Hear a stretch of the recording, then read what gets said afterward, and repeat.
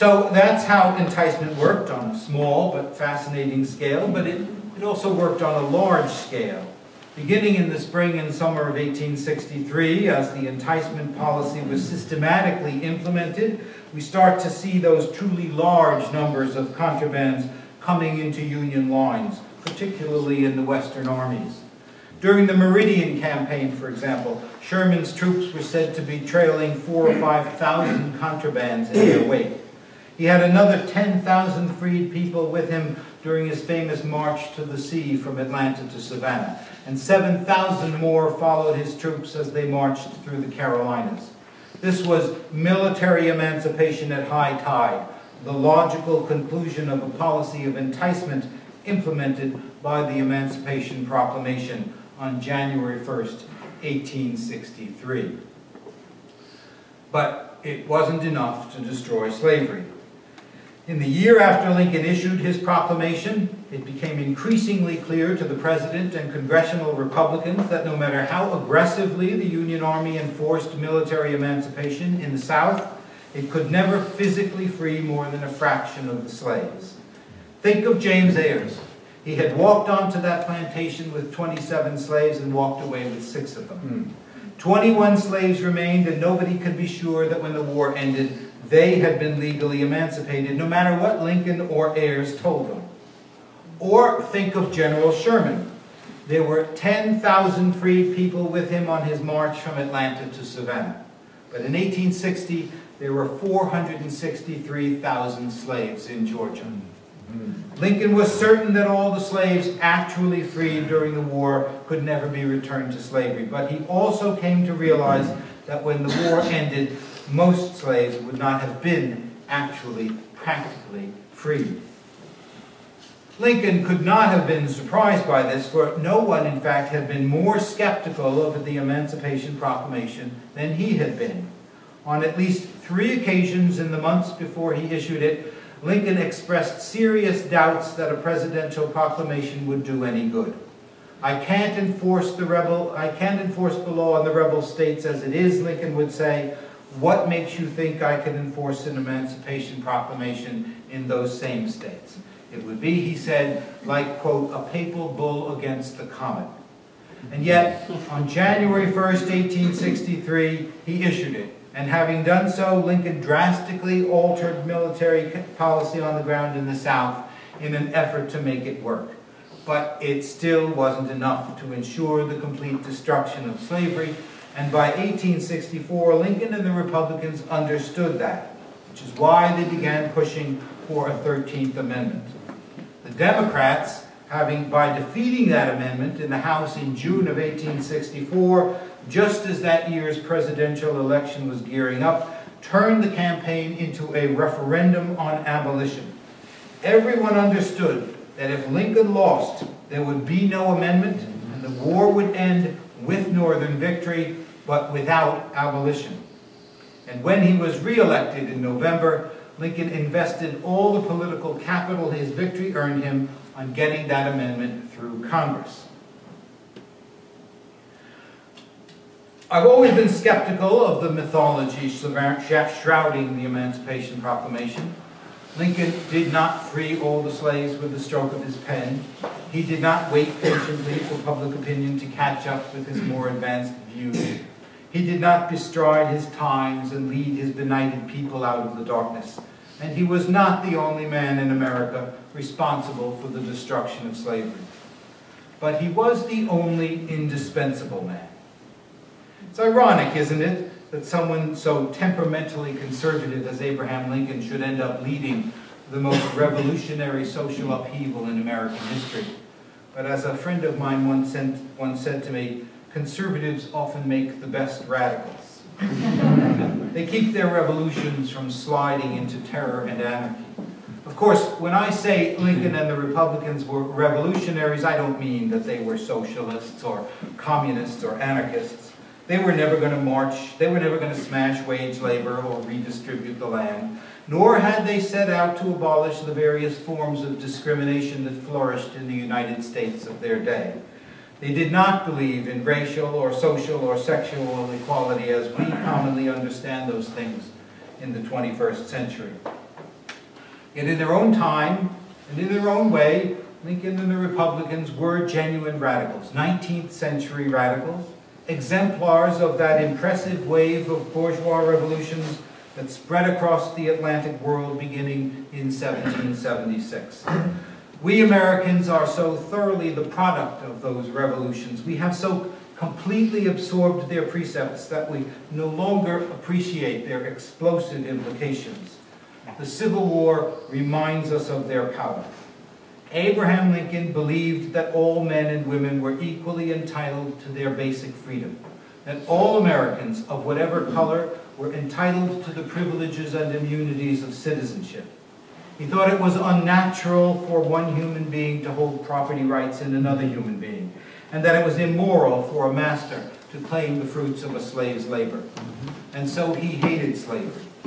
In language that was for him uncharacteristically harsh, Lincoln declared that he had always hated slavery, hated it for as long as he could remember, hated it, he said, as much as any abolitionist. Here was the driving passion that, for all of Lincoln's temperamental conservatism, sustained him and his fellow Republicans through the great liberal revolution we call the Civil War. As in so many revolutions, the radical impulse once unleashed gathered force with each passing month. Lincoln moved with that revolutionary tide, sometimes taking the lead, never looking back. If that didn't make him the great emancipator, it surely made him our greatest president. Thank you. We have time for questions, I guess? Yes? The episode in Kentucky is intriguing, but it depended on a misinterpretation. Yes, that's correct. That's correct. It depended on the misinterpretation. It's one of the points I make in the book, is that the proclamation is often criticized because it exempted the states over which the Union had control and left untouched slavery in the areas over which the Union did have control. But in fact, the greatest immediate effect it had, and not accidentally, was in the border states from which the proclamation was exempted. Like, for example, the black troops is in the Emancipation Proclamation. The border states were not exempted from the black enlistment clause of the Emancipation Proclamation. Within months, the Union Army began opening military recruitment centers for black troops in Maryland and Kentucky. So it's not even technically correct to say that they were exempted from the proclamation. They're exempted in very narrow ways, and in ways that if you don't look at what's actually happening on the ground, you can misread the significance of the proclamation. Yes? What do you think of the movie? You have another question? Boy, I liked it.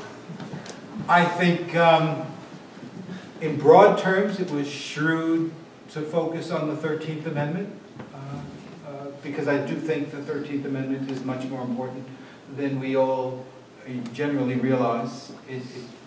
And it does so in a way. Usually when people say the proclamation wasn't enough to free the slaves, they're dissing Lincoln. And the movie manages to have it clear that Lincoln supported the 13th Amendment because he himself recognized the limits of the Emancipation Proclamation.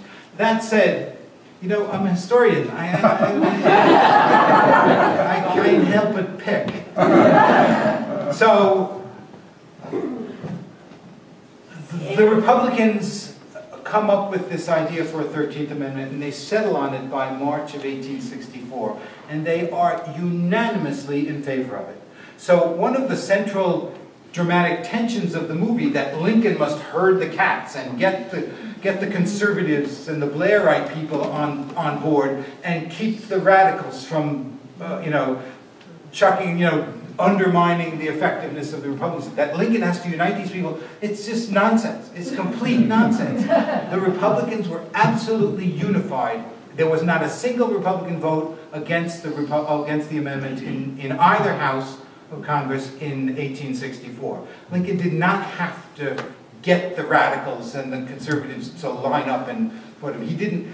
And the last person, I said this to my friend in the car on the way over, Thaddeus Stevens was the last person to require a basement kitchen lecture from Lincoln about about figuring out what true north was.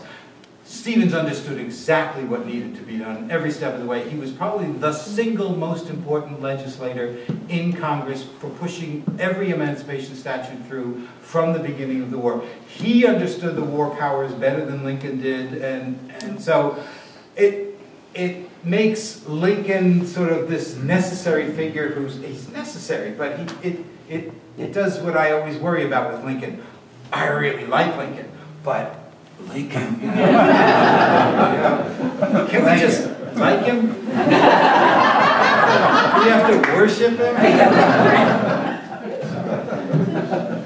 Yes?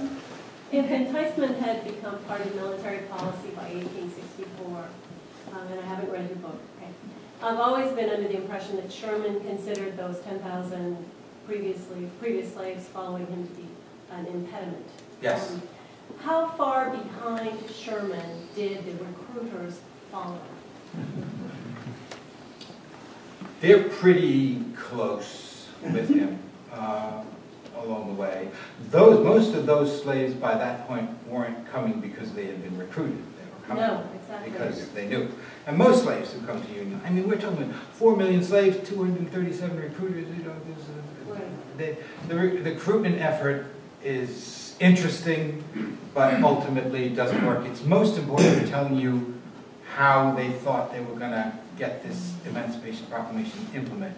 And they learned pretty quickly that the recruiters themselves are frustrated by the fact that by then, you know, the Union Army, is the great paradox of military emancipation for me, is that the Union Army is overwhelmed, literally overwhelmed by the number of contrabands coming within its lines.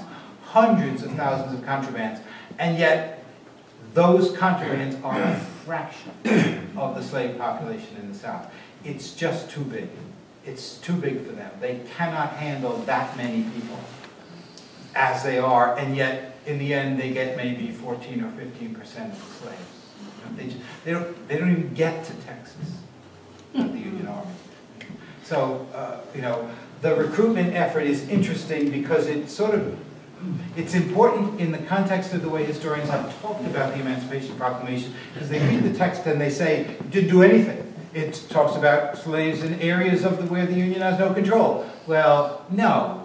They go out and try to get slaves, and they implement a deliberate policy of enticement, and that's what the proclamation is. That's what it does. So it's incorrect to say it can't free any slaves because it's areas that are under no control. It's important to understand what it did. It's important to understand why they came to understand why what it did isn't enough.